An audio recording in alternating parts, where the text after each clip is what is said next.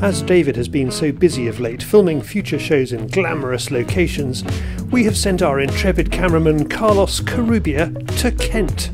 He is there to film Natch and for some pigeon tuition. The Crowman has taken him under his wing. First up, crop protection and location planning 101. Today we've got a few pigeons starting to feed on the rape. They're feeding all the way around the outside on the oak trees. There's a lot of acorns. They're on the outsides of the field and they're just working their way in. And as you can see, the rape, it's up to my knees. The chances of trying to pick pigeons in this it's going to make so much damage. In another month, after we've had a few frosts, it'll be a lot flatter, it'll be easier to pick them. But at the moment, it's going to be such hard work. So the idea is today, a lot of the birds are coming off the top of the hill there in the woods. I've been watching for the last 2 days. They come round and they come through and they're coming over some grass fields over the back there and then cutting through here. So we're going to go and set on a grass field today and get on a flight line, flighting them to here. And well, that's the plan. I was hoping for a bit more wind, but we haven't got the wind today that I was hoping for, but it is what it is. If I can shoot 30 pigeons today, I'll be happy. It looks like the skies are full of pigeons, but the crops at the moment are not suffering. And now's the time to get on top of them really, because give that another few weeks and once the acorns and everything's cleared up, they'll be on the rope hammering that. So most years is that you either get a lot of acorns or none at all, but this year we just got little pockets here what the frost didn't get, so hence the reason there's quite a few pigeons here, because the frost didn't get the oak trees just here in a couple of little areas down the edge of the rape. It was sheltered, but they've cleared them up. There's so many pigeons that have been here, they don't take long clearing them up. So well, if I shoot some later on, I'll open the crops up and you'll see how many acorns one pigeon gets in his crop. He sets up the hide and pattern. Truck full of gear, all fresh pigeons that I've shot in the last couple of days. Now it's getting a bit cooler. I'll usually store them for a couple of days. So real pigeons are always better than decoys, but if you can't do it, there's so many different decoys out there. There's Silla socks, there's enforcers.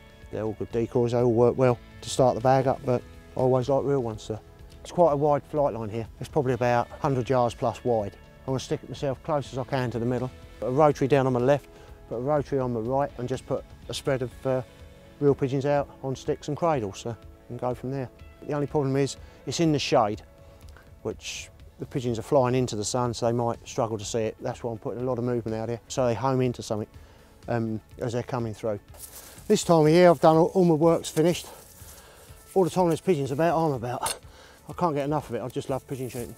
It's a job as much as anything. I've probably got probably 1,500 acres of rope to look after this year. So when they're on the acorns, you can make some good bags. But later on, you'll be sitting on a rape field to shoot probably 20 pigeons if you're lucky. Now comes the most important lesson. Carlos, pay attention and try to keep up. Whoa, I'm gonna do something to this one.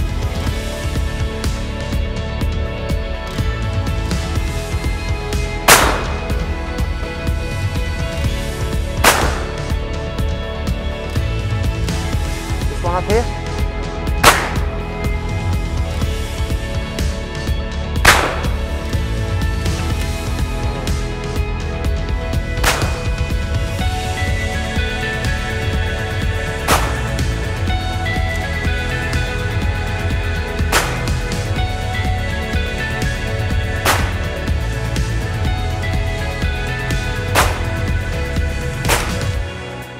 With a slight pause for breath, Crow needs to tidy up the pattern. When you get a pigeon laying on its back with its breast up, they hate that. So basically just keep tidying up all the time. But yeah, just keep the pattern tidy really. Takes a couple of minutes, but it can make the difference. There's a couple more birds coming into the decoys. Got one up there, I've got a couple up there I want to pick up. Just have a bit of a tidy up.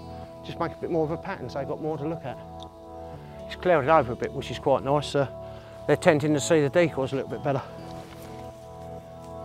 which is handy. Go on, get on, get on.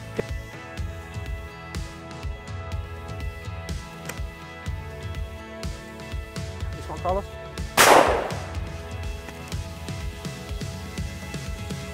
Not only has the Crowman got a shiny new cameraman to test, he has a slab of fibre Clear Pigeon cartridges and his F16 back from the German factory with a few adjustments.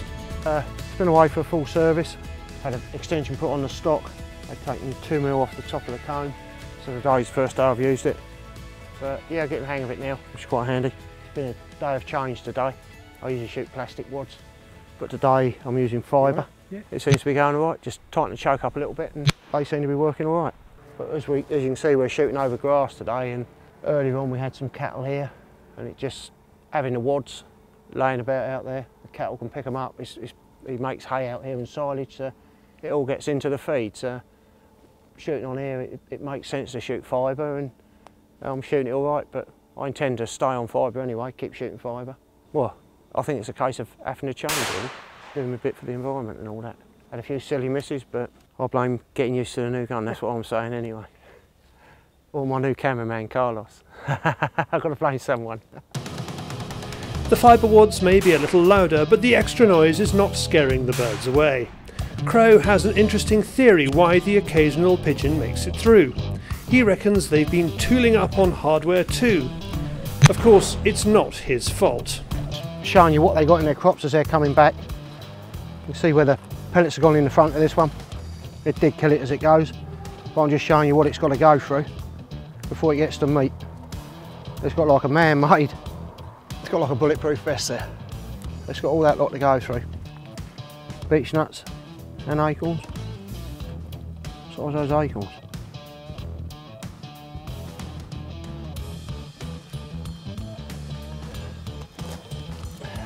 Another one. Absolutely solid. There you go. Pellet gone into its crop. Unbelievable how many they get in there. When they cleared up the acorns and beech nuts, they'd be straight on this rake.